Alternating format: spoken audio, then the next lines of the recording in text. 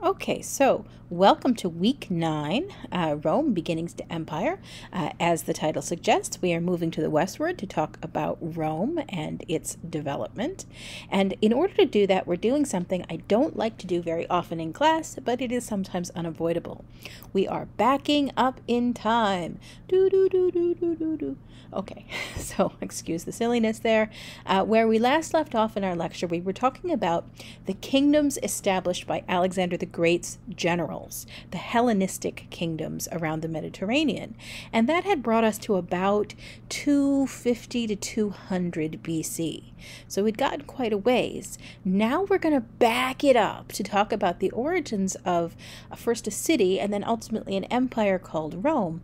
And for that, we're going to have to roll back the clock and start with a time period roughly around 750 BC. So we're backing up about 500 years. Okay, so here we go.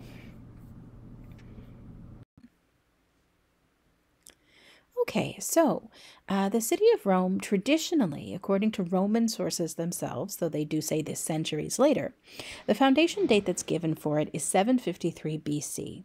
Now, we don't really have any reason to believe that's 100% accurate. We don't have much in the way of evidence that could strongly corroborate that, but what evidence we do have from archaeology does suggest that it's not that far off, that sometime in the 8th century is when the city of Rome was founded. And this, just to give you some timeline context, is the very tail end of the Greek Dark Ages. So the Bronze Age happened, and during the Bronze Age, Rome did not exist. So we couldn't have talked about it when we talked about Bronze Age Egypt or Mesopotamia or Mycenaean Greece. We couldn't have done a parallel to talk about what Rome was like because Rome as a city wasn't there. What was there was a collection of villages of farmers, and they hadn't consolidated beyond that. So really wouldn't be anything to talk about.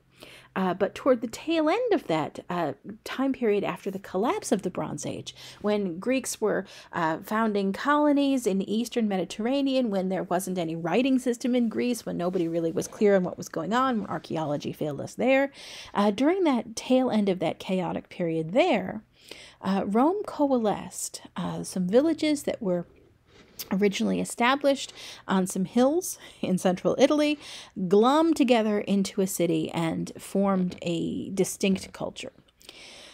From that time period on, from the 8th century up until where we left off in lecture, which would be with the Hellenistic kingdoms in the 3rd century somewhere, Rome existed and overlapped with all of those events we've already talked about in lecture. So they were there when the Greeks were developing their polis. They were there when the Greeks were establishing colony cities all over the Mediterranean. And some of those did come in contact with Rome. And Rome was there when the Persian invasions happened. Rome was there when Athens and Sparta were battling each other. Rome was there when Alexander the Great took over. But none of the other actors we've been talking about in lecture were very aware of Rome because there really wasn't much to be aware of, even after the foundation of the city. Rome was mostly agrarian, so they practiced farming as their way of making a living. A small town in the back end of nowhere from the perspective of someone like Alexander the Great. It just wasn't on the map, mentally speaking. They weren't strategically important. They weren't politically important. They weren't economically important. And so part of our task for today is to talk about the enormous and shocking transformation of this little town in the back end of nowhere into becoming the epicenter of an empire that is one of the largest and most powerful and longest lasting of any on Earth. So that should be fun and exciting. Now, what you're looking at here, this image, is an image taken out of one of the origin stories that Romans are going to tell about themselves. Now, the first version of this story that we have that survives is written down in the 3rd century BC, so 500 years after the events that it describes. And it's a story of Romulus and Remus, and we'll get into that in more detail in just a little bit. But I want to kind of switch over first and talk about kind of more of the hard evidence that we have about the early days of Rome. That hard evidence, as we'll see, is in some ways a bit disappointing. We don't have a ton in the way of written evidence. There is some, we'll get to that. We don't have a ton in the way of archaeological evidence either. And so when we talk about the beginnings of this small town that turned out to be an enormous empire, it's a bit of a struggle. And so, in some ways, the origin stories that the Romans will later tell about themselves take on an especial significance. So, we'll circle back to that in just a bit. For now, let's talk about what we do know. Okay, so here's what archaeology tells us. Roughly around 753 BC, that is the date that the Romans themselves give for the foundation of the city. There's no reason to believe that it actually happened precisely on that date, but there's no real reason to believe it didn't. What archaeology shows us is much more sparing than we would like. In part because practicing archaeology in this region is hard for reasons I'll talk about in just a bit. But what archaeology shows us is that there had been settlements in this area of central Italy. If you can picture Italy as a boot, it's roughly at the knee. That's where it would be. And by the coast there on the western side. And it's not exactly on the coast. It's inland a bit, but it's alongside some rivers, particularly the Tiber. And the city itself kind of coalesced out of several villages that were established on hilltops surrounding a marshy, low area between them. And what happened to create this into a city, in part, was that the residents of these hilltop areas figured out how to drain that marshy land and create more kind of viable living and farming land. And then they, afterwards, ringed the whole big settlement around with a big wall and made it into a single city. So these settlements seem to have consolidated in the 8th century at some point into a walled city.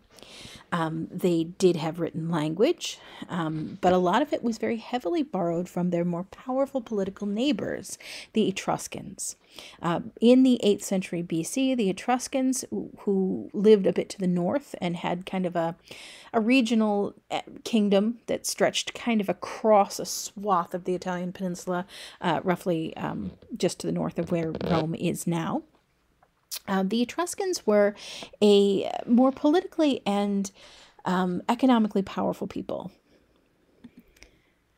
And when Rome developed, it developed very much in their shadow, very often under their political influence, sometimes as what appears to be a client kingdom where they were paying tribute to the Etruscans, sometimes not. We have to piece this together out of rather scanty evidence. But we do know quite a bit more from the archaeology that is left to us from the Etruscans themselves. Even that's a little sketchy. Archaeology doesn't work as well in central Italy. Let me show you the next slide. In part because many of these settlements are placed close to water. It's unlike Egypt. In Egypt, which is, I guess, the absolute crowning glory of an environment for archaeologists, the surrounding land, if you get a little bit away from where there's irrigation and farming, is incredibly arid. That's just how it is. There's almost no rainfall in Egypt. And so for that reason, everything, including human bodies, are preserved in an astonishing way. And so it is an archaeologist's dream in Egypt. Everything is in such a wonderful state of preservation. Italy isn't like that. It's not as humid and certainly doesn't get as much frost in Rome as we do here in central New York, but it is wet compared to Egypt and even compared to most of Mesopotamia. It's wet and it's the farmland is much, much better. That's going to be important later on. But the downside is that archaeological remains don't last as well. There's more stuff built out of wood, for one, which just doesn't last as well, though it does leave traces. And things that you do find, like for instance, the oldest temple in the city confines of Rome itself, which has been discovered, was discovered by accident during a construction process. That's very often how things are discovered in the city of Rome because it's been continuously occupied for all this time. Somebody will dig to try to build something and they run into fabulous, priceless artifacts. It happens all the time. Very frustrating, I'm sure. But at any rate, the oldest temple that's been found is close to the banks of the Tiber.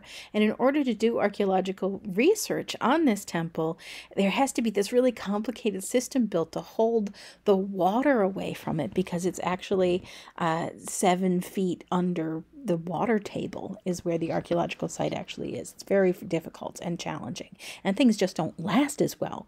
So even though we have quite a lot in the way of archaeological records from the Etruscans and from the early Romans, compared to, say, I don't know, rural sheep herders in central Anatolia, it nevertheless is frustratingly little compared to the more ideal environments of places like Egypt, or even some of the Greek sites where it is more arid, more rocky, just better for preservation.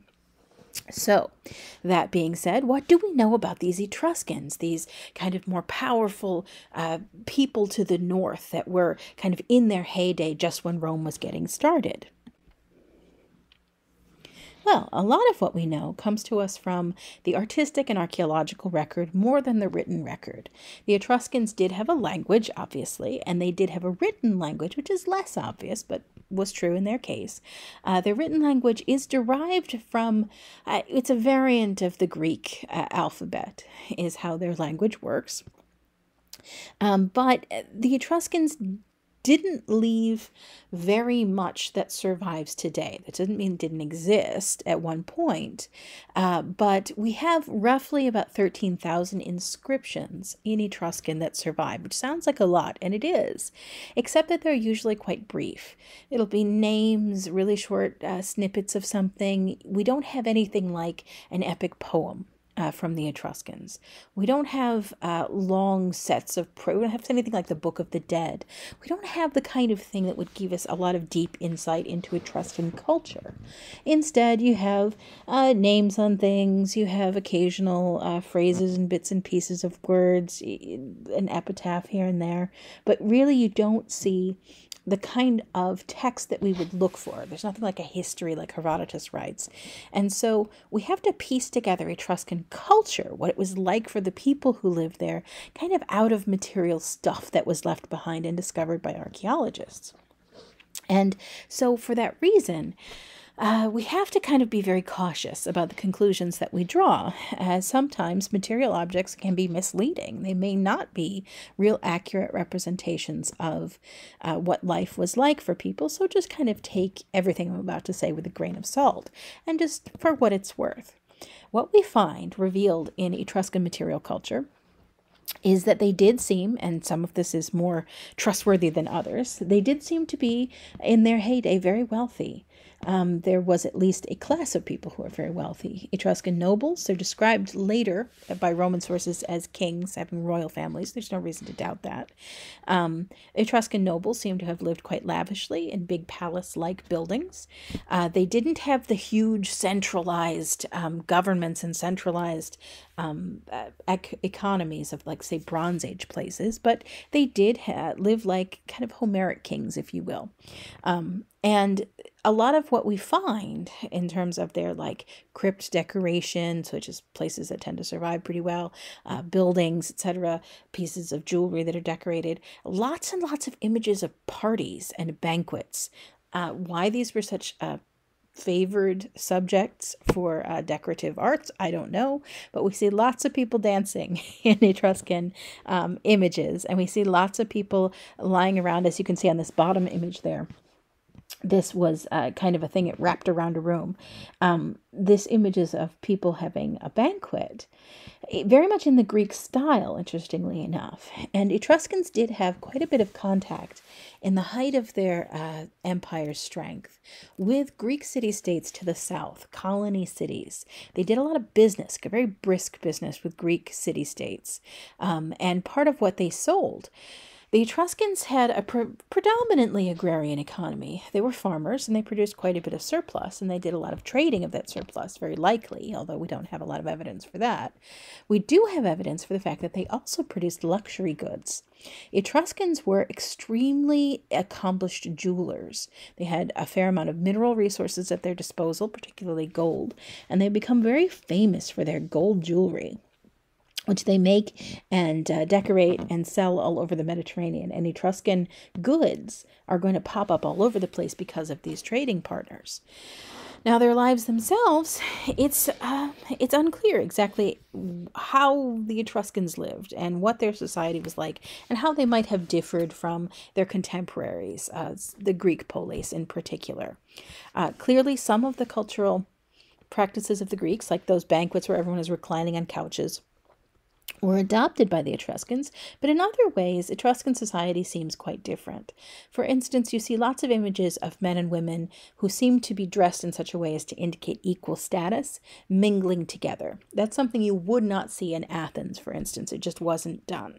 But you see lots of Etruscan images where that's the case. Very famously in tombs. Etruscan tombs seemed to have been designed to house entire families. That's pretty consistent, where it's very rare to see just an individual person in a lavishly decorated tomb. Instead, there'd be a lavishly decorated tomb and there'd be lots of people buried in this crypt over time. And as people died, they'd be put into the crypt. And then images of them were quite common, that would be carved into sarcophaguses and used to indicate as a memorial to the person who was buried there. And one of the common Etruscan practices in these tombs was not only to depict women who were buried with kind of equal status and care and expense devoted to their tombs, but also to depict married couples. Now, there was some variety in style, like some you see in the bottom right corner there. This is a family where the whole family's in the tomb and everybody's kind of reclining on their own couches as if they were at a banquet. Again, the banquet imagery. I guess it's the kind of Etruscan version of the bulls that are everywhere in Minoan civilization. Mm-hmm. But you have them reclining as if they're at banquets, and they're all just kind of like stacked up in this crypt. Other tombs, it's quite common to find married couples buried together, either in the same sarcophagus. They wouldn't have been buried at the same time, but they were either in the same sarcophagus or in separate sarcophaguses side by side, but it's very common to find in those joint burials images of married couples shown embracing, shown in a very affectionate relation with one another. Now, it's tempting to draw conclusions from this and say that, Etruscan society was more open to the social participation of women than Athens was, and that's probably a safe assumption because nobody was more restrictive than Athens. Also because the Etruscans had a royal governmental structure. That's just a guess. It's not a hard and fast rule, but there's a correlation that it seems that the more, individual right to participate in government men have, the more women are blocked out, more thoroughly they're blocked out of public society. So Etruscans don't really worry about that. They seem to have a royal and noble governmental structure. And their art pretty consistently seems to capture women moving around in the same kind of circles, at least in what we have, as men do. Beyond that, though, what do we know about the Etruscans? Frustratingly little, not as much as we would like to. Okay, so what we do find from the Etruscans is scattered all over the Mediterranean.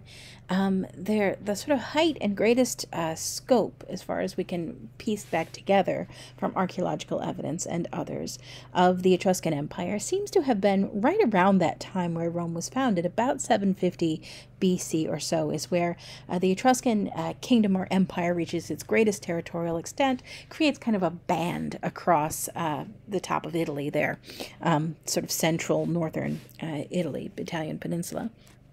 And during that time period, this is where we see lots and lots of signs of wealth and also lots of export goods, things that were made by Etruscan artisans and sent all over the Mediterranean through Greek trade partners primarily. And this is going to go on for several centuries afterwards. The Etruscans end up enormously skilled, especially at gold work. And the style of jewelry that they produce, where they use granulation, which is they take beads of gold and stick it onto other gold pieces, which is much more complicated than you might think, and they become extraordinarily good at it. is going to make them quite famous. And you see jewelry that is made in this way kind of pop up all over the Mediterranean as people trade for it. The Etruscans are also going to produce little bronze statuettes, little figurines, and some of these are votive. So you would dedicate them or devote them to a god, often donate them in front of a temple, or you would have them as little statuettes that you would keep in your house. Sometimes they represented gods or goddesses that you could then venerate as a way of showing your religious fervor. And sometimes they were just kind of decorative. And these figurines pop up all over the Mediterranean as well. So the Etruscans have this kind of interesting doubled economy where they are using agriculture to really be the backbone of their economy, but then they also are producing these export luxury goods that are being bought elsewhere, and they're important trade partners for the rest of the kind of emerging Greek economy that is going to interact with the Etruscans and the rest of Italy to a great extent. Okay, and so also, this is just the last thing I want to mention. In case you're wondering what that bottom thing is there on the left, that is a map to help with another thing that was preserved by Roman civilization after the fact, after the Etruscan civilization kind of fell apart and was kind of glommed into Roman society later. There are going to be elements of that society that will be preserved by the Romans. Some linguistic remnants, although they speak Latin, the Romans themselves, rather than Etruscan. And some artistic influences, and this practice known as divination, as liver divination, haruspicy, which is really not that uncommon with ancient civilizations that practice sacrifice, which they all do, basically all. It was not at all uncommon if you were having a religious sacrifice, and everybody remembers how that happens. You bring animals up, ceremony, you sacrifice them, you butcher them, part of the smoke and everything else ascends to the heavens and feeds the gods, the rest of it is barbecued for everybody. Well, you can take kind of a moment out of that process, and as you're butchering the animal that has been sacrificed, have a quick look about the entrails. And this practice of divination that the Etruscans favored used the liver as a way of telling the future of what would happen, of divining the next, stuff that would happen in life. And so this wonderful piece here, it's covered in Etruscan writing, and it is a guide. It's a cheat sheet for using the liver to tell the future. And so you see like all of those like subdivided grids. So if you were to take a liver of a cow out and look at it, and then you could ask yourself, well, if there's a mark in this quadrant, it means something. And if there's a mark in this other quadrant, it means something else. I don't read Etruscan, sorry. I can't tell you exactly what. But, and then those other signs there, the sort of pyramid and the wedge and the little ball, those are thickness indicators. So if something is thicker than one end or thinner than another, or how thick it is depending on where it falls on that kind of wedge, this is an indication of something that has meaning as well.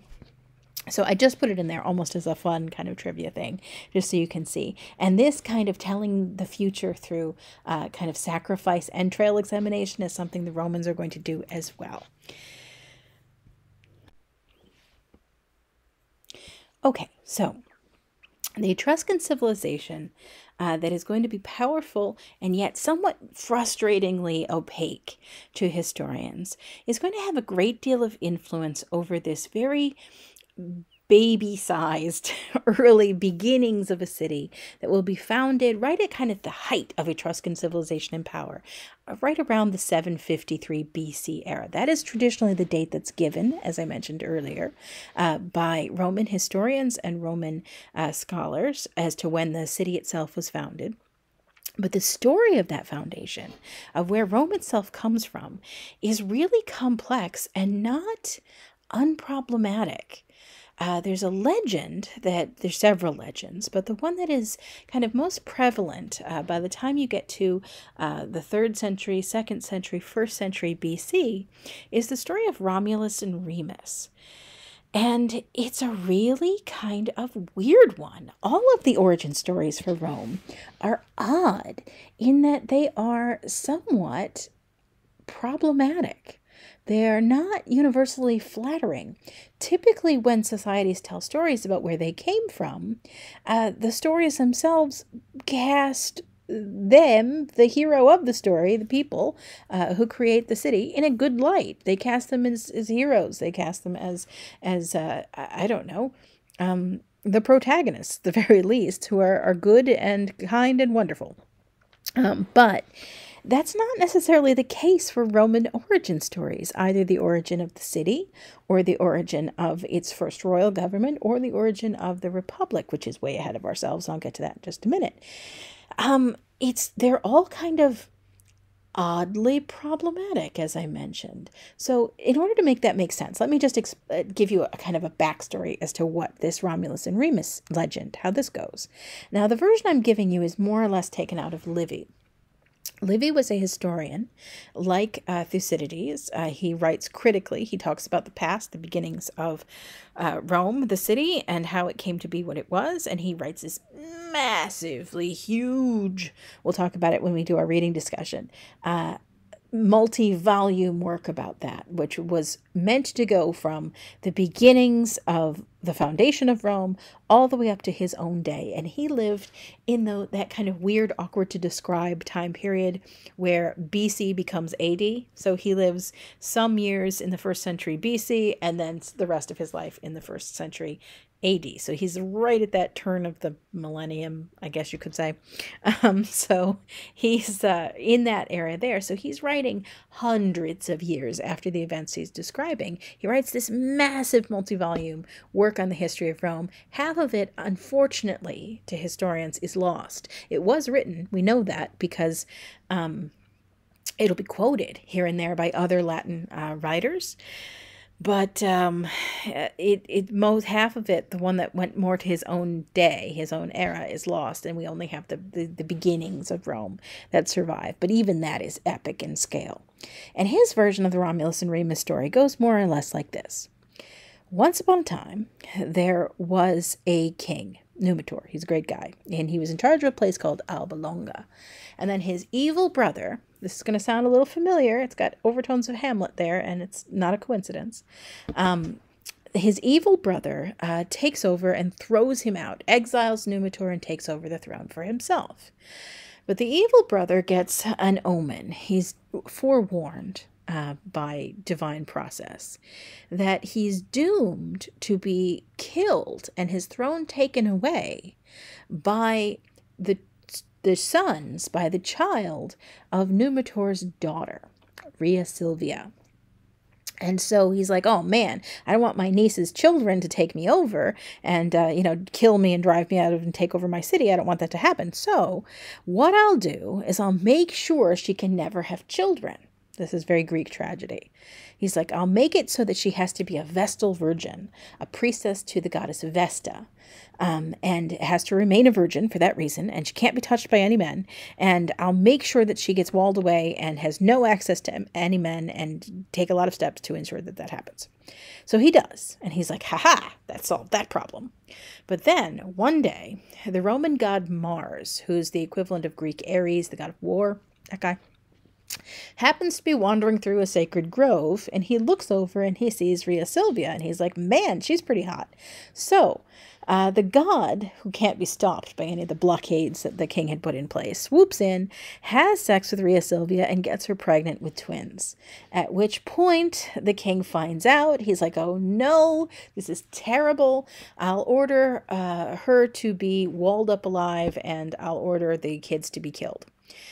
But he's a little bit of a coward, and so instead of doing it himself directly, he orders a servant to take them out into the wilderness and expose them, to leave them out exposed to the elements until they die. So that way it's nature that kills them, and the gods can't be mad at him. So he orders the servant to do this, and just the way this always happens, the servant gets scared and runs away, and the kids are just left alone. and they would die being exposed, but a she-wolf happens to spot them as she's passing through, and because they're half divine, she's like, instead of eating up these babies, as I would be expected to do as a wild animal, I'm going to feed them and take care of them until, somebody better can come along. And there's other legends that other animals come and bring them food, like a woodpecker is one of them. It's really kind of random. Anyway, the babies are fed and cared for and kept warm overnight until a helpful shepherd comes bopping along and sees two fine-looking young babies and is like, I believe I'll take these babies home and raise them for my own. So he does. He takes them home, he and his wife, very excited to have children, raise them up, and as the years go by, it becomes clear these kids are not normal. They're bigger than everybody else. They're handsomer than everybody else. They're natural leaders. Whenever they play games, all the other children do what they say automatically. It's obvious these kids are pretty special. And eventually this comes to the ears of the king, and he hears about these weird twin boys that are like tall and handsome and better than everybody at everything. And he's like, wait a minute, what? How old are they exactly? And he does the math and he's like, shoot! And because of this, he foolishly brings himself to their attention, and the whole story comes spilling out, and Romulus and Remus, the twins that were raised by the shepherd, find out that they're actually the sons of the king's daughter, the old king's daughter, and that their evil uncle had murdered their mother and tried to kill them too. And so they become angry and declare vengeance and attack the evil brother, kill him, throw him out, bring Numitor back, their grandfather, put him back on the throne of Alba Longa. And that's the end of that story. Hooray, they're heroes. But after that, they're like, what are we going to do? We put our grandfather back on the throne, and that was good, so we can't rule Alba Longa, but we're clearly too cool to be just like, schlubs. We have to be in charge of something. So they decide to leave Alba Longa and create a city. So they do. They travel to a place where nobody was, according to the myth and legend, and they bring with them anybody who wants to start over fresh. And this is complex, and this is one of those areas where it's so far so good in our story. This is working just like your standard kind of Greek hero story, but this is where it starts to get a little problematic, because Romulus and Remus invite anybody who wants to start over to found this new city, and the people that go with them are ruffians. It's like ragtag ne'er-do-wells, people who are runaway slaves, people who are criminals that are looking to escape justice, people who are just generally kind of poor and don't have any other options. It's really like the dregs that they're going to bring with them out of Alba Longa, who are like, sure, we'll start over some strange place. What do we have to lose? So they have this collection of ruffian ne'er-do-well men, and they set up and they're like, okay, fine, we're going to build our city. And then it gets even more weird and problematic. So they pick this area where there's these hills, the 7 hills, according to myth. There's actually more than 7, but there's these 7 hills around this swampy area. And then the brothers, Romulus and Remus, get into a fight about where they should build the citadel, the sort of wall that surrounds the high city. And one of them wants the Palatine, one of them wants the Avetine. I always forget which one wants what. And they get into a big fight about it. And because they can't come to a conclusion, they each start building their own wall around the hill that they have chosen. And during this process, Romulus goes over and he's building his wall, and Remus comes to bug him while he's building. So Romulus is sitting there because he's got to do it himself because he just has all these jerks with them. So they're manually building a wall out of bricks, and Remus comes up and makes fun of Romulus's efforts. He's like, your wall is a loser wall. This is so terrible. Look at it. It's ridiculous. Look how short it is. I can jump right over it. Watch. And then Remus comes running up, jumps over the wall to show how short and stupid his brother's wall is. And Romulus loses his mind. He loses his temper, and in a blind rage, he picks up a weapon and kills his brother Remus right there on the spot, just for mocking him. And according to Livy, he then proclaims in this very pretentious voice, "Thus shall be the faith just shall be the fate of any who dare to breach the walls of Rome." Dun, dun, dun. So it's all very prophetic, but it's oddly problematic, and Livy is uncomfortable with this too. Here we have this incidence of fratricide. You have a brother killing another brother over essentially nothing. And this is the foundation story for why Rome became Rome and named after Romulus instead of Remus, who gets kind of written out of the whole story, except that he's a common name for werewolves now, because I don't know, because the wolf thing, I guess. At any rate, Rome becomes named after Romulus, and the citadel is built around the hill that he chose, and they move forward from there. But from that point, the stories only continue to get more problematic, if anything, because remember what I just told you about how the people who'd gone with Romulus and Remus is dead now, so we've got that going for us, were a bunch of like criminals and escaped slaves and things like that. Well, that's who they've got, and they're all men. And so after the citadel is built and after Rome is established, the Roman residents begin to become concerned. They're like, well, we'd like to start this city, and we'd like it to be self-sustaining, and we've got farmland, and we've got, houses to live in, and we've got city walls, and that's good as far as it goes. The problem, however, is that if we want this to be a permanent settlement, we're going to need some women. Like, we can't just do this by ourselves. We have to have children and continue from one generation to the next. And the issue is that nobody wants to marry us because, we are runaway slaves and ruffians starting out new in this wilderness, and nobody wants to come here. And so that's a drag. So a plan is formed. And the new Romans decide what they'll do is that they will venture out of town and grab up women, since nobody wants to volunteer to marry them. And so they target a group of people known as the Sabines. The Sabines are their neighbors. They live kind of across central Italy there. And so they concoct this plan where they trick the Sabines and they lure them away from town. And then while they're out, they go swooping in and kidnap all the eligible, marriageable young women they can and drag them back to Rome and force them into marriages. At which point, the Sabines come home, find out what's happened. They've been lured away, only to have the treacherous Romans steal all their womenfolk.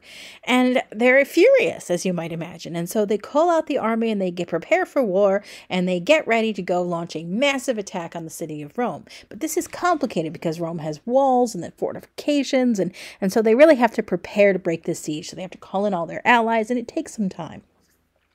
And by the time they show up to attack the city of Rome itself, furious, demanding the return of their daughters, the Romans at this point are prepared. They knew this was going to happen. They knew the Sabines are going to show up sooner or later. So they call the army out and they go out to, defend what they have stolen.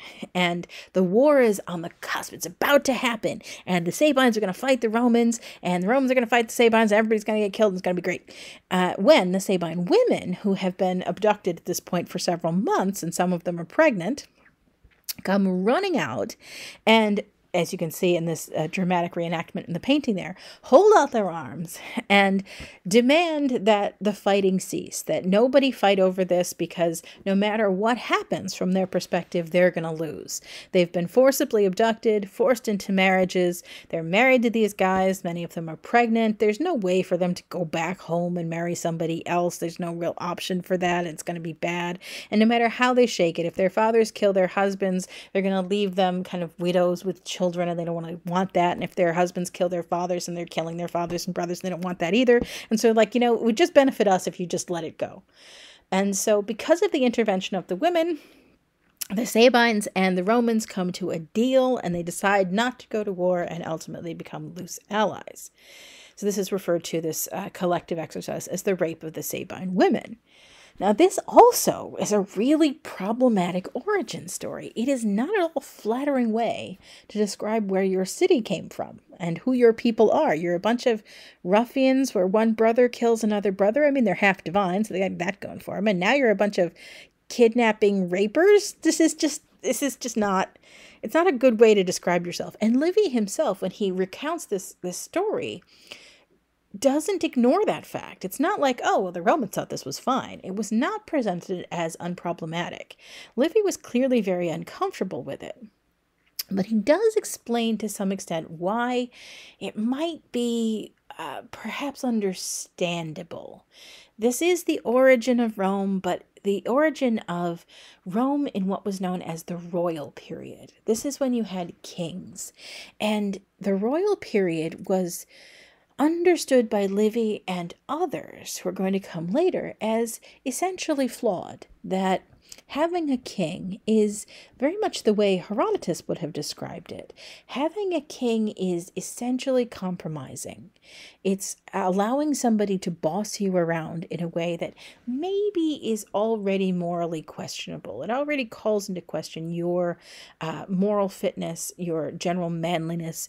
And so this kind of bad behavior is not cool, according to Livy, but perhaps it's more understandable if you realize that what's being established here is a royal dynasty, and that is kind of how royal dynasties essentially behave. I'll expand on that in just a bit later. But at any rate, this period from about 753 to 509 BC is referred to as the royal period, and it does seem that there is a noble class of people that is going to run things in Rome. They very likely do have kings during this time period, and the kings are advised by a body of elders known as the Senate. That's what Senate or Senator means. Senator is old man, and the Senate is the council of elders, if you will. And so that is how Rome is going to run things. As far as actual hard evidence of this period, historians struggle. There is some archaeology. It does reveal some information. We can get a general overall picture, foundations of walls, buildings, settlements, cemeteries, that there were people who lived in this region. We know that the swamp was drained. Romans are going to be fantastic hydraulic engineers, by the way. This is their bread and butter. We'll get to that later. But we do know that the city existed. There's no real reason to doubt that it had a royal government. There are bunches of evidence that show that they interacted pretty heavily with the Etruscans at this point. They very likely intermarried with Etruscan nobility, and at times Rome paid tribute to the Etruscans, at times they did not. It's just not. We have a hard time pinning down exact sequences, but we do know that the two groups were intertwined with each other, and this is the reality. From what archaeology and histories can tell us, not just the sort of mythological story of the origins of Rome. So that 7 hills combined into a single walled city. That city is going to start out, and for many, many years, and when I say many years, that whole time period between 750 and 500, you can really see Rome, and somewhat beyond that, as just a tiny little speck. It's a backwater of a place. They're reasonably prosperous. They've got decent farmland. They've got some trade going on. They've got some relationships with the Etruscans. But really, nobody's ever heard of them, and they're in the back of nowhere.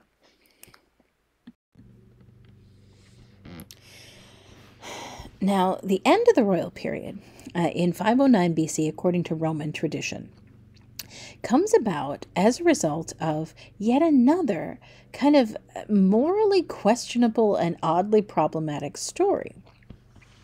And this is something that Livy relates to us. And this account, and I just want to emphasize this, I'm not going to go through all of the details of summarizing the Lucretia story, because that is going to be our reading for this week that we're going to talk about as well. But Livy emphasizes how important this is. And it's significant to us as historians because, very much like how Homer and the Iliad are very, very important in Greek culture. So whether it's absolutely true and trustworthy is really kind of a separate issue to the significance of the text itself. In other words, we can use Homeric texts like the Iliad to try to know something about the Greek Dark Ages, the same way we can use the story of Lucretia to try to know something about 509 BC if we try. However, in both cases, the information we get may not be 100% reliable. Certainly in the case of the Lucretia story, there's no way we as historians can hang our hats and say this is definitely what happened in 509 BC. We just can't be sure. The only accounts we have are written centuries later by people who have their own agendas. It's not really clear. that we can trust them at all. But they are important stories because those stories shed light on how the Romans thought about themselves, what they thought of as the origin of the Republic. And that's really important because it sheds light on how they think about government, politics, and themselves. So all of those things are kind of wrapped up in it, and it's very important for that reason. So that being said, I'm not going to go through the whole summarization of the Lucretius story, but the upshot is this. There was a king, he was embroiled with Roman nobles, and he was a tyrant, and he was assassinating people left and right to try to keep his throne. He was behaving in a terrible, greedy, horrible way, and his son, Sextus Tarquinius, taking, I guess, a leaf from this book. So that's kind of an awkward phrase, I'm sorry. Basically, he's the apple that didn't fall far from the tree. His son decides to rape the wife of a noble Roman. And she does not take this quietly. Rather than hushing it all up and letting the king's son get away with it, which is what he clearly assumed would happen, she summons her father and her husband. We'll talk about why her father in our reading discussion. But she summons her father and her husband. She tells them the whole story, and she makes them swear vengeance. And then, once they've sworn they'll avenge her, she kills herself dead. Blah. And then Lucius Junius Brutus, there he is there, who had escaped being assassinated this whole time by claiming to have a mental disability, a handicap, so that the king, rather than having him assassinated in order to eliminate him as a threat to his throne, kept him around to mock him and generally be mean to him, throws aside the illusion that he has had any kind of cognitive problem, leaps up and swears eternal vengeance on the king and his sons and the whole institution of monarchy, because that whole institution is what let a travesty like this happen. It's because there was a king and because he was the son of the king that Sextus Tarquinius thought he could get away with just raping Roman women, and it can't be stood for, and it won't be tolerated, and he's not going to tolerate it. And so for that reason, there will never be another king in Rome again, and he leads an uprising, and the Tarquins are driven out of town and eventually killed. And in their absence, Rome gets rid of the institution of monarchy and establishes something called the Republic, where the government is not going to be run by a king, but instead by a loosely representative government, which we'll talk about in just a moment. But before we do, let me explain a little something about the Roman naming system, because that's going to come up again. Okay, so the structure of the government that is created after the destruction, if you will, of the royal family is known as the Republic, or public thing is really what it comes down to. And in the Republic, there's going to be initially, very early on in the 500 BC era, going to be a struggle for power. And the struggle is going to break down roughly along the lines, class lines, divided between patrician, people who are of a noble class, and plebeian, people who are of common class. The Senate, as an institution, the Council of Elders, pre-existed the Republic. It had been around in the royal period as well. But now it's going to take on a governmental role. It's no longer just advisory. The Senate is going to be the ones that make legislation. They're the only ones that propose ideas for laws. They're the only ones who implement the laws. They're going to be the ones that are actually running the show. They're going to control the treasury. They're going to command the army. They're going to do everything. And the head of the Senate will be the consuls. There's two of them. And the reason there's two, it's not like the Sparta thing where you have to have one commanding the army and one staying at home all the time. No, in this case, there are two consuls because the Roman Senate was very worried that one of these noble families that occupied the Senate might try to take over and become king again. And so they had two consuls in order to prevent one person from getting too powerful. They serve 1 year only, and then that's supposed to be it. That's according to the traditional rules for the Senate. Those are going to get bent later on, but for right now, that's the rule. Then, initially that was supposed to be it. That was going to be the whole government. But the plebeians object, And there's going to be civil strife right from the beginning. And after some nasty, brutal fighting, the Senate is going to accept a compromise. They're going to issue something called the 12 Tables in 450, which we'll talk about in just a second. And they're going to allow the creation of an institution known as the Assembly. The Assembly is meant to be a body that represents the interests of the common people. And it's made up of people who are drawn from what are referred to as the tribes of Rome. Now, this is very much the way that Athenian democracy worked, in a sense, where it just was somebody took a map of Rome and drew lines on it and said, you're in this tribe if you're from this quadrant. It's not an ethnic derivation at all. But at any rate, if you were the elected designated representative of one of the tribes, you are known as a tribune. That's where the word comes from. And the tribunes, the number of them varies, but sometimes they're about 10, and sometimes they're more, sometimes they're a few less. But the tribunes who are selected to serve in the assembly have a restricted role in government, but it's a very, very, very important one. They have a special privilege as well. The privilege of the tribune is that their person, their body, is declared sacrosanct. Not just protected, but made sacred by a sort of official decree. And that meant that any attempt to hurt them, harm them, imprison them, strong-arm them in any way was punishable not just by death, not just by judicial process, but was a source for you to be condemned by the gods as well as people. So the tribune is sacrosanct because they have one power, one job that they're allowed to do. It's a doozy, though. The power they have is veto. So if the Senate proposes legislation that the tribunes feel is contrary to the interests of the common people, they can exercise veto, which is Latin for I forbid it, and forbid that legislation from going forward. Now, as you can imagine, there is an almost inherent tension from the beginning in Roman government between the interests of the common people and the interests of this patrician class. The common people are constantly pushing and will constantly push for more say, more control over government. The patricians are going to push back. It's going to be very contentious for centuries and centuries, and there's not a lot of trust between the two groups.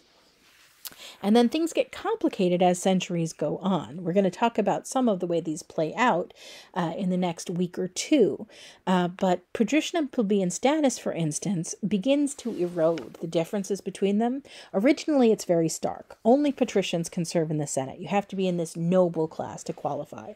And then in addition to being born into the noble class, you have to meet certain property restrictions. And if you aren't rich enough, you get kicked out of the Senate. So getting rich, if you happen to be a plebeian who has good fortune and you invest well and you buy land and you manage to build up your wealth and become wealthier, the economy of Rome is profoundly agricultural still. If you're a plebeian, however, who gets rich, that doesn't automatically get you into the Senate. You have to be voted into the Senate by the Senate itself. And they really are pretty stingy about who they're going to let in and not. So you could be a plebeian who's very, very wealthy. It doesn't mean you're going to get into the Senate and have the right to occupy this politically important class. But if you're in the Senate and you slip up and your family wastes their wealth and you lose all your money, they will kick you out. So not every rich person is noble, but every noble person in the Senate is rich. That's how it works.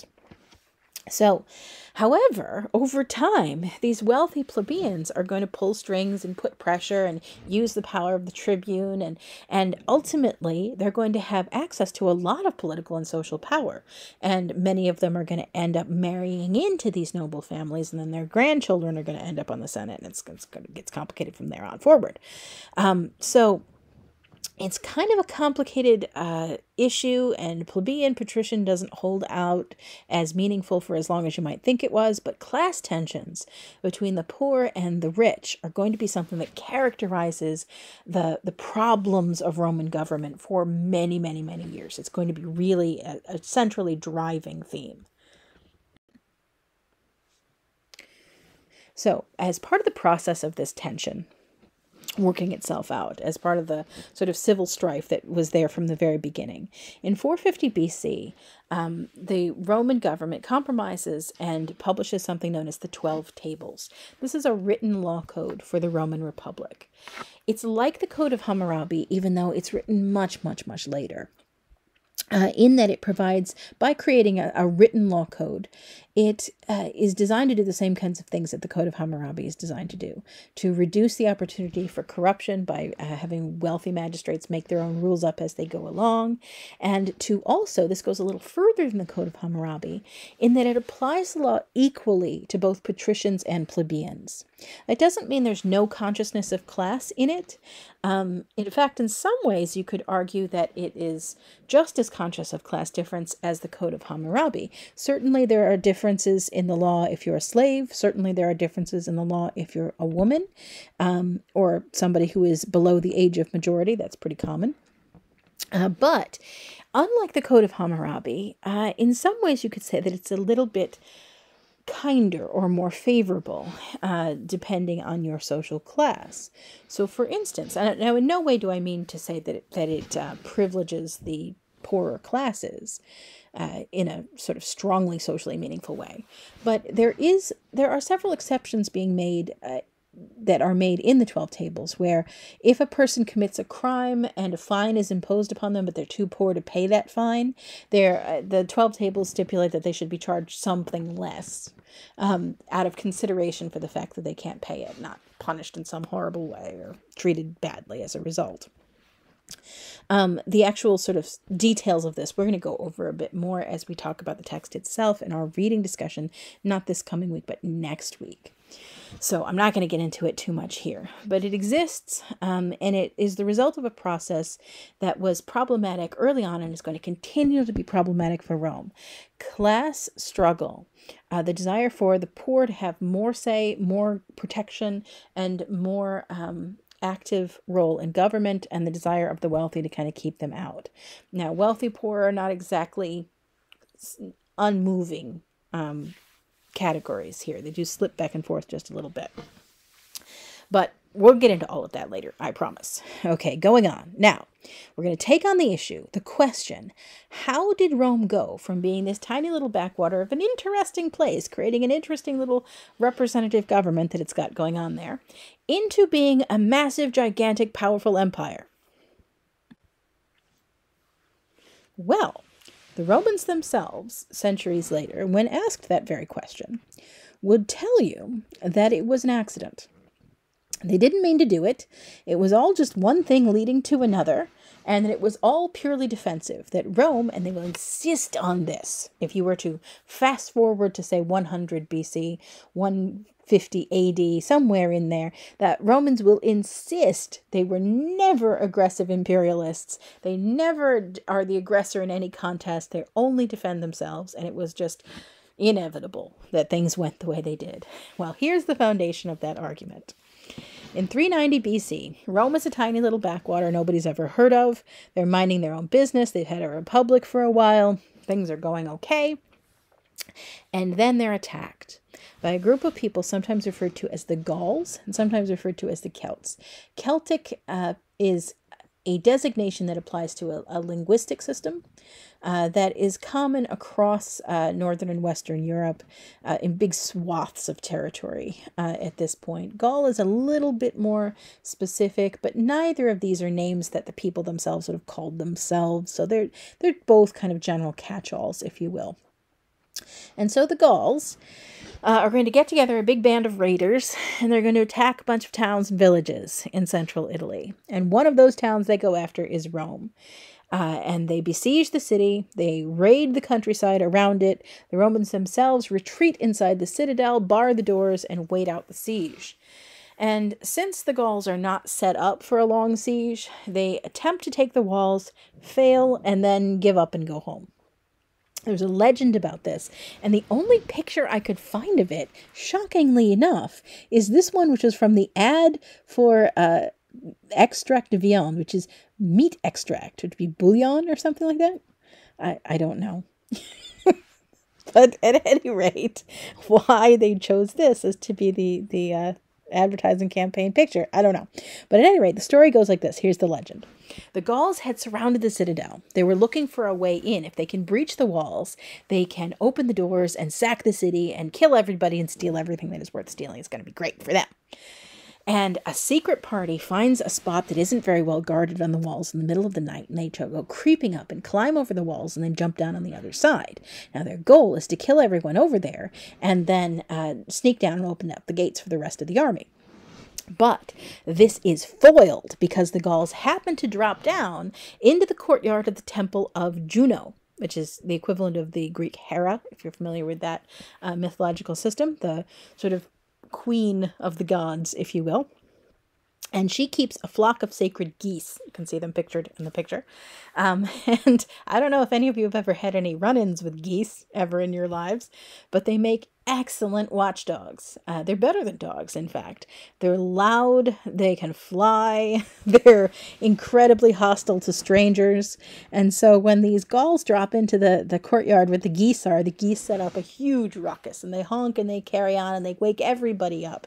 And so the guard comes running, they catch the Gauls who are coming over the walls, they kill them, they drive back this attempt to breach the citadel, and the Gauls have to go home without having won this final step. But the whole experience is deeply traumatic to the Romans. They become very upset by it. They're like, it was so close. They could have taken over our whole city. We would have lost everything. We can't have this kind of danger attacking us again. We have to create a buffer. That was the goal. We're going to have to do something to make sure that our territory is protected. So they begin a long series of wars with their neighbors, the Samnites. So Rome is right there, kind of in the middle. You can see it. Sort of right in the center there in that pale green. So Rome is in the middle, and the Samnites are the ones who live kind of immediately around them, over to that orangey spot there where the Sabines are. And to the south, just slightly to the south. And so they begin a war with the Samnites with the goal of creating this kind of territorial buffer zone around the city of Rome itself. And it takes a long time. They start fighting around 343 BC, and it's going to keep going on till about 290 BC. They battle and battle and battle and battle, and eventually they're going to win. They're going to force a surrender from their Samnite enemies. So they battle. It goes on a long time. During this time period, they refine their military technique. They are going to become much more accomplished, experienced soldiers. And they're going to learn how to mobilize all the logistics for fighting this kind of a war. At the end of this period, the Samnites accept a treaty. And Rome shows that it has the kind of chops you need if you're going to establish a large territorial empire.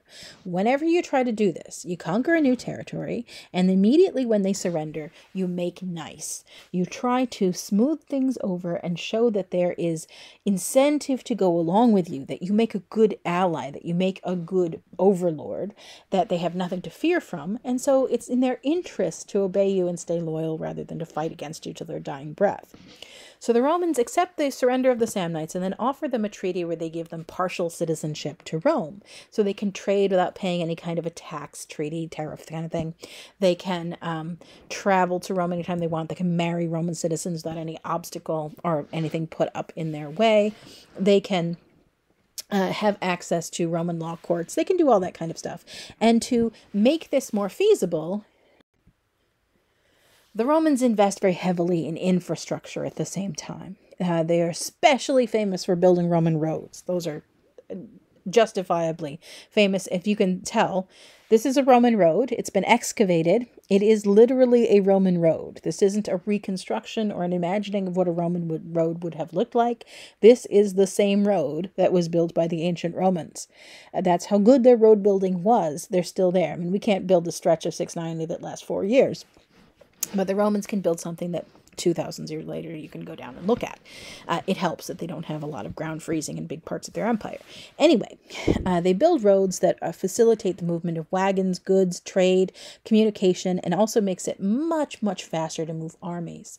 So if any part of their empire is under attack, they can quickly mobilize an army to get there in order to address that attack.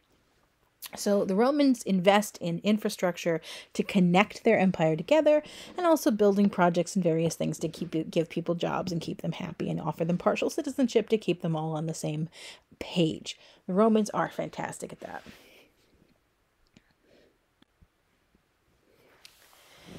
Along the lines of infrastructure processes and keeping people happy and giving them an incentive to want to belong to the Roman Empire, as it begins to be known from this point onward, the Romans are going to do this over and over again. Now, this particular picture I'm showing you here is of the Pont de Gard, which is in France, which Rome will.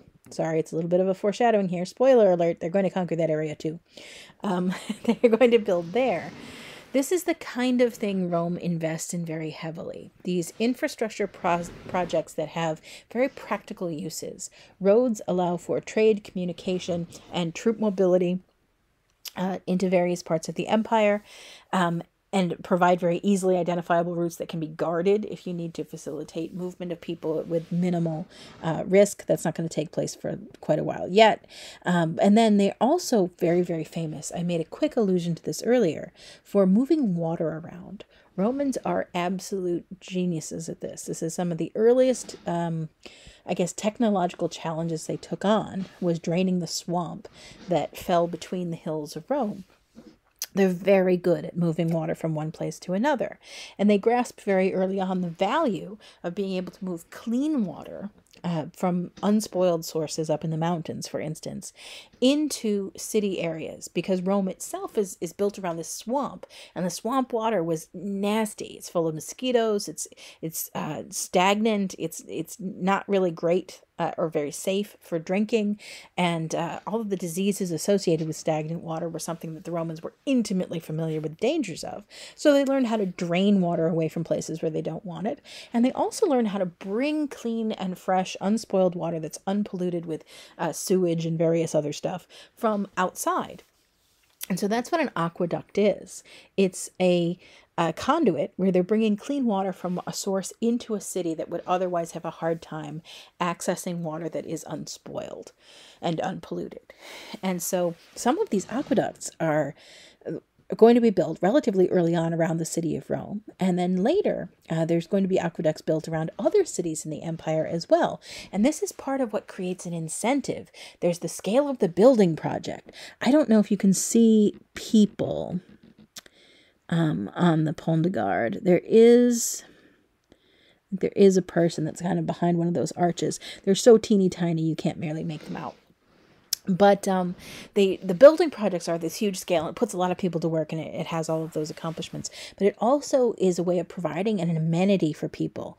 Clean water, unpolluted water for cities that allow cities to grow bigger than they otherwise would be able to, and will allow people to live with greater health and comfort than they would otherwise be able to in those cities. So it's one of the ways that Rome is going to make itself very appealing to the places and people that they conquer. These aqueducts are, and just as a quick trivia note before I move on, absolute triumphs of ancient engineering as well. They require an enormous amount of labor, not just in construction, but everything has to be constructed to a very fine degree of accuracy. They're very, very high tolerances, or very high standards, where everything has to be the right slope in order to keep the water moving, but not allow the water to move too fast to create kind of like a rushing rapid kind of situation if you get a lot of rain. And so this whole process had to be worked out to the tiniest detail, and then it was implemented over really, really big and complex systems. Like they would dig through hillsides in order to keep the slope the same. They would create bridges so they could carry the clean, unpolluted water over the polluted river into the city. So for instance, the Pont de Gard, where only a part of it still remains. But the original aqueducts stretched for 31 miles.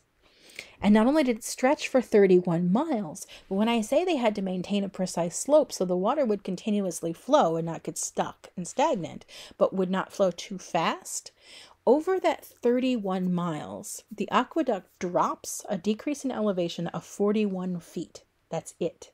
So if you can imagine the accuracy of your surveying that you have to be able to do in order to keep that slope constant, and the accuracy of your building that has to be done with that kind of precision as you tunnel through a hillside, which they could do, interestingly enough, by starting on one side with one team and one side with another and tunneling till they met in the middle. They used mirrors. It was cool. At any rate, it required an astonishing degree of engineering know-how. It was just mind-boggling. And some of the most greatest sort of accomplishments of this hydraulic engineering, the sewer system. This is the Cloaca Maxima from Rome.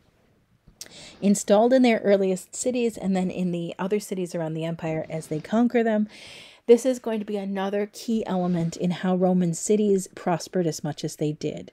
Unlike cities that don't have sewer systems, nobody thinks about how glamorous a sewer system is. Nobody likes to think about them at all, really. And you don't think about them until something goes wrong. But if you take a moment and contemplate what city life would be like if you had 10,000, 20,000, 50,000, 100,000 people living in a city that didn't have a sewer, yeah, it doesn't take a lot of powerful imagination to figure out just how unpleasant that would be and how quickly it would become unpleasant and dangerous when you have polluted water, when you have human sewage, or any kind of sewage, really. Raw sewage that's kind of running down the streets and just collecting in cesspits. This is an absolute recipe for disease. It's a recipe for constant people getting sick and not being able to flourish. And it's a recipe for filth and stench and just people living very unpleasant lives. It's a real disincentive for people to form large cities.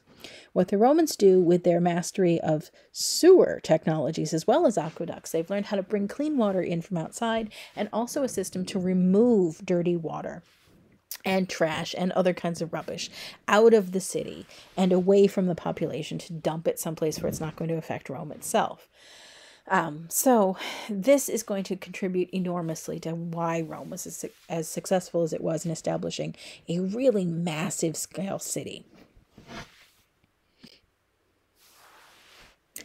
Other key features in how they were as successful as they were. Rome is going to make a whole bunch of inroads into military technique and technology. They're going to organize their troops not in the hoplite phalanx. Now, the earlier you go in Roman history, the more you see Romans fighting in the hoplite phalanx in the same kind of style that the Greeks do, with the same kind of armor and the same kind of techniques. But as time goes on, instead of the phalanx, they rely on something called the legion, where they use formations in a slightly more flexible way. They make use of cavalry, and they use slightly different styles of armor in order to kind of shift the focus from that spear-heavy hoplite phalanx, which required you to have heavy, very expensive, solid chest plates and armor and be just kind of covered with armor from top to bottom, and then use these kind of long spears as your chief weapon to attack your enemies. What the Roman legion does instead is make a shift. Here, let me show you. They make a shift to a different kind of armor. What eventually is going to evolve is something called the Iorica segmentata, which is the segmented armor, kind of like the scales of a fish or something that overlap each other. It has a lot of advantages over the traditional kind of bronze Greek armor. Rather than having a solid chest plate, you have this kind of overlapping metal armor that creates a great deal more flexibility. It's more comfortable. It can be lighter. It isn't always lighter, but it can be lighter to wear. It's easier to repair. If you have a damaged piece of it, you can just take that piece out and repair that piece rather than having to replace the whole thing or recast the whole thing. It's cheaper to produce, much cheaper to produce, which means you can put more people in it, which means that you don't have that limitation that the hoplite outfit made, which was always that you could never afford that many suits of hoplite armor. It wasn't a big problem for Greece because they didn't have that many people to begin with. But Rome has a very different logistical reality. The farmland that's available in Italy compared to the farmland that's available in Greece is night and day. So much so that during that colony expedition period, when groups were returning from Italy and Sicily and reporting what they found there to their Greek mother cities, they described southern Italy and Sicily as being like the Garden of Eden. They didn't use that term exactly, but as being a paradise where food just jumps out of the ground and it's so easy to farm and everything is fantastic. That might be overstating it a little bit, but compared to Greece, the land in Italy is hilly, but it's rolling. There's much more soil. The soil is volcanic and very rich, and lots of food can be produced there. And as a result, there's a much bigger population that's sustainable in Italy compared to Greece. So being able to produce armor that is effective, almost as effective as a solid chest plate, and yet much cheaper to produce is a huge advantage because they already have more people eligible to be soldiers, more people who can do it. And so this means they can put much bigger armies in the field without sacrificing that much in terms of their equipment and their ability to fight against people who would be equipped like a traditional hoplite. In addition to that, Romans are going to use a different shield style, which you probably saw in the slide before this. Instead of a single round shield that you would use to cover half of you and half of the guy next to you, and then your whole strategy revolves around you staying in tight formation, they go to a shield, a scutum, where it's kind of made in kind of a half cylinder, and each person covers themselves.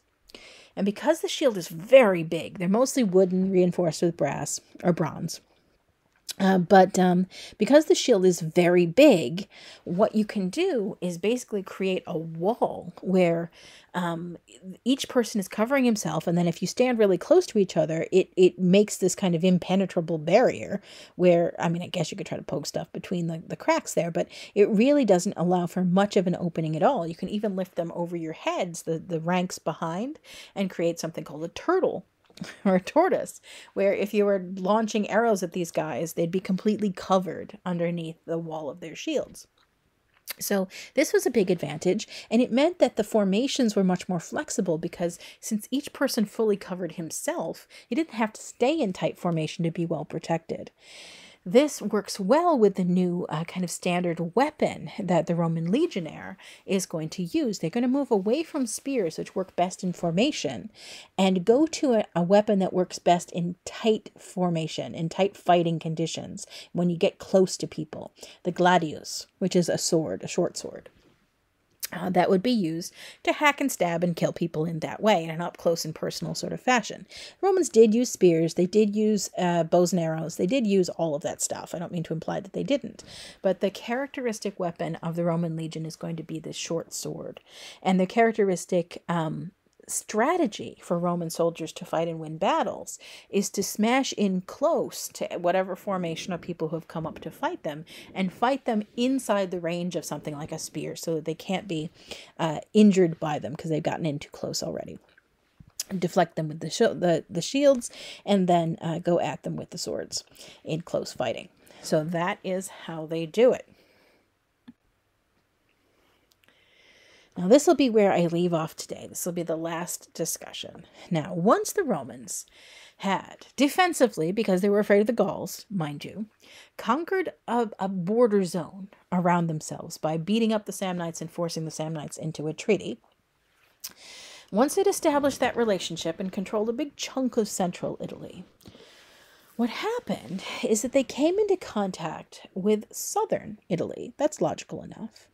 Southern Italy was absolutely covered in city-states that were colonies of Greek city-states. So this whole region, everything from, kind of the Helan, well, I'm sorry, mumbling now, but the southern part of Italy, the bottom of the boot, as it were, the foot, and Sicily itself, the island that's just off the toe there, were collectively referred to as Magna Graeca, Greater Greece, because there were so many of these Greek colony city-states that were down there. Now, these were important trade partners for the Etruscans. They were important trade partners for the Romans. They were important trade partners for the Samnites.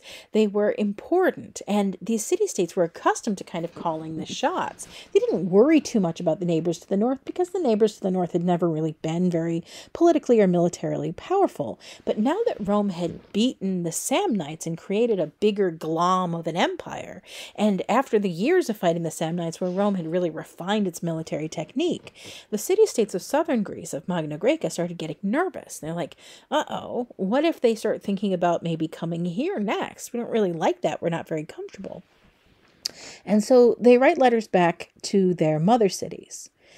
And they complain particularly to the Hellenistic king.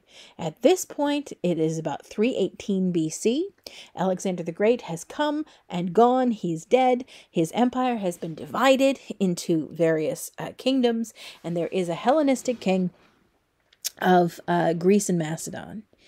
And when the Hellenistic king of Macedon hears that there's this kind of new power in Italy that possibly is threatening to the colony states of southern Greater Greece there. It's not actually Greece, but southern Italy, which is known as Magna Graeca. He's like, we're going to put them in their place. We don't want these Rome jokers to get any ideas. So I'm going to send somebody over there to make sure it's clear that what's ours is ours and not theirs. And we're not going to play around with this. So they send a guy known as Pyrrhus of Epirus. Epirus is part of territory that actually Alexander the Great's mom was from originally. And Pyrrhus was a rock star. He was a rising military star. He'd won a whole bunch of dazzling victories. He was considered a fantastic general. And so he's given this mission. Handpick some troops, go on over there and put the Romans in their place. So he does. He chooses some troops, well-trained hoplites, puts them together, sails them across over to Italy, lands in southern Italy, and confronts the Romans. The Romans see this incursion by Pyrrhus as a direct threat. This is a challenge. They see it as completely defensive action on their own, but they immediately declare war, and they march their legions down to deal with Pyrrhus. Now, Pyrrhus is nobody's chump. He is a good military commander, a good strategist, very solid. And so he uses all the typical techniques. He fights against the Romans and he wins. To make the long story short, he wins every battle against them. Every time Rome engages with Pyrrhus, the battles are much bloodier than Pyrrhus anticipates. He takes more losses than he anticipates he will. And this is deeply troubling to him because unlike his enemies, Pyrrhus has had to bring his troops with him, and he can't easily apply for reinforcements. Also, he's relying more heavily on the hoplite phalanx. Not exclusively, but heavily. And it's hard and difficult to absorb losses without significant weakening of his forces. And so for each of these battles, Pyrrhus is increasingly baffled. He'll fight a battle, and he takes heavy losses, but the Romans take absolutely devastating losses. They're losing a tremendous percentage of people, more than him.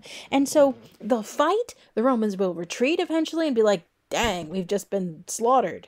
And Pyrrhus is like, okay then, now surely they'll sue for peace and we'll have some kind of a treaty.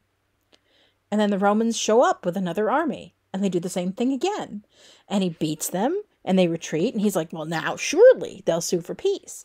And this happens repeatedly. And every time Pyrrhus is taking losses and the Romans just keep showing up with more people. And this is something he hadn't anticipated, how deep Rome's pockets were. Both in terms of money, they have a lot of material resources at their disposal. They have a lot of tribute they've collected from the Samnites and others. And they also, in terms of personnel, the population of territory, the territory controlled by Rome, is much, much higher than Pyrrhus is accustomed to handling.